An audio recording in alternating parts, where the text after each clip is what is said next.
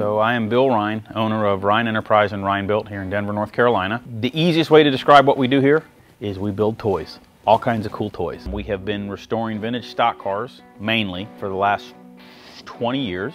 We also do vintage Can-Am, vintage Trans Am. We do a lot of custom builds for Toyota, for the NASCAR industry, as well as some fun stuff for the NASCAR Hall of Fame.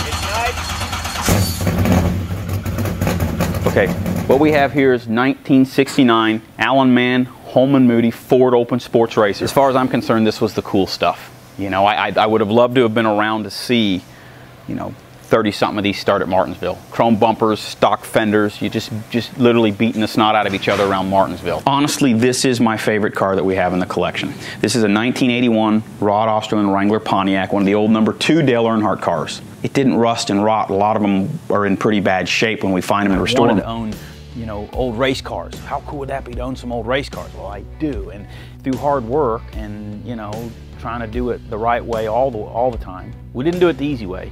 We did it the long and hard way, but I don't regret any of it. All right, y'all, stay tuned. We got Bill Rhine coming up next.